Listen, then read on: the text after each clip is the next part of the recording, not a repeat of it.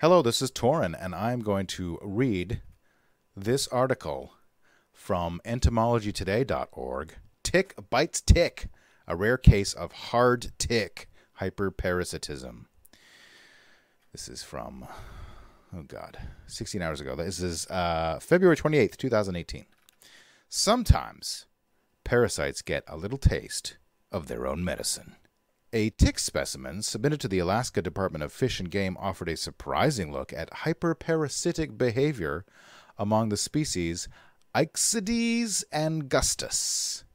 After examination under a scanning electron microscope, researchers shared their findings in a new report in the Journal of Medical Entomology. The image shows the hyperparasitism caught in the act. A large engorged female I. angustus tick, which had been removed from a squirrel, shown with its own hitchhiker, a male I. angustus tick, attached to its underside in typical feeding mode, with his palps splayed outside of her exoskeleton and his feeding apparatus, that is the hypostome and the chelicerae, I am absolutely pronouncing those perfectly correctly, inserted. Lance A. Durden, cousin of Tyler Durden? Lance A. Durden, Ph.D., professor at Georgia Southern University and lead author on the report, says he had never seen such a case of hyperparasitism in hard ticks. That's the Ixodidae family. Though it is more common in soft ticks, the Argesidae family.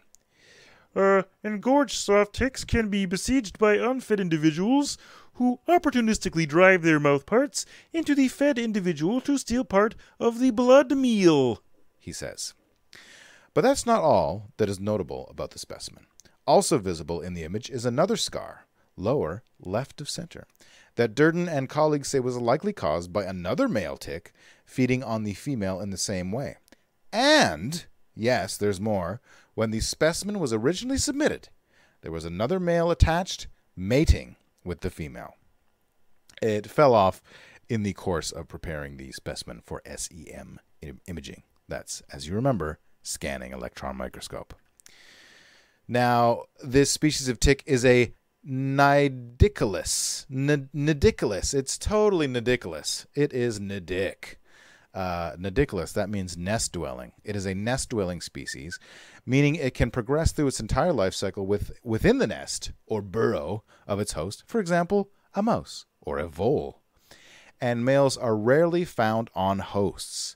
It has been presumed that mating typically occurs in the nest, but 9 males of I. angustus have been collected on hosts in the course of the Alaska Department of Fish and Game's tick survey. Yes, there is a tick survey. Won't you take it?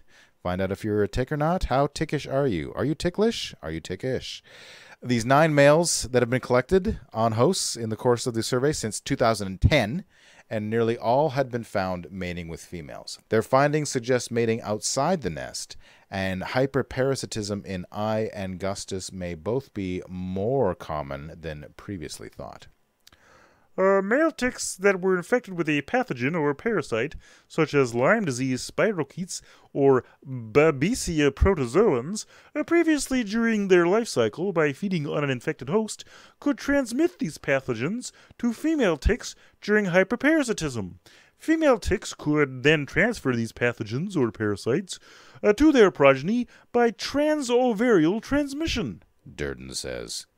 Although we don't know yet if pathogen or parasite transmission occurs between angustus ticks by these mechanisms, if it does occur, this could have epidemiological significance by amplifying the number of infected ticks.